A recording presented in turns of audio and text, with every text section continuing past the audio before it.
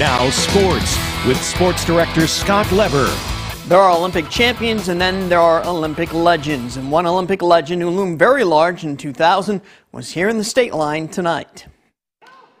The kids in the Dupac Wrestling Club held their Thursday evening practice at Pectonica's elementary school as usual. But this was far from a typical club gathering, because there watching them was Rulon Gardner, the 2000 Olympic heavyweight champion in Greco-Roman wrestling.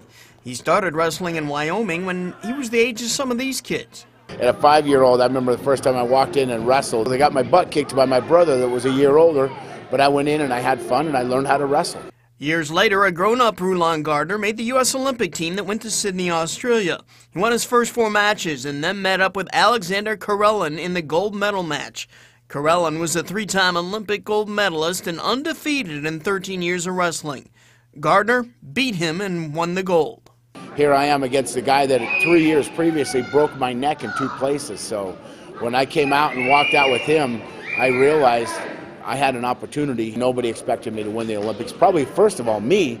But I just said to myself, you're never going to go out in life and give halfway. You're going to give 100%. And if you win, lose, or draw, know that you gave 100%. Off the mats, Gardner has had brushes with death following a snowmobile accident that left him stranded in bitter cold, a motorcycle accident, and a light aircraft accident. Life is adversity and challenges. He overcame all that, and he has a great appreciation for life, a real zest for it.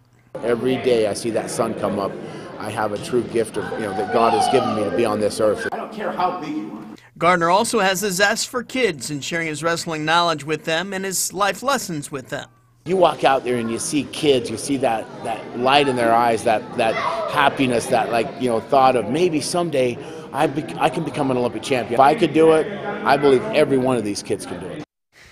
Gardner is helping the Dupac Wrestling Club with a fundraiser. He'll speak at a dinner Friday night at the high school, and he'll conduct a wrestling clinic Saturday at the high school. Go to mystateline.com to find out more about those events.